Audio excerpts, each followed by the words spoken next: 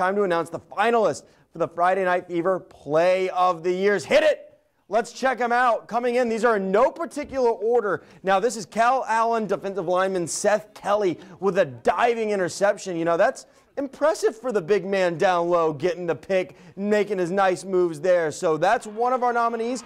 Another nominee is running back for Rockport Fulton, Chase Rios, with a stumble and then juke, and he just looked behind him. He is speedy.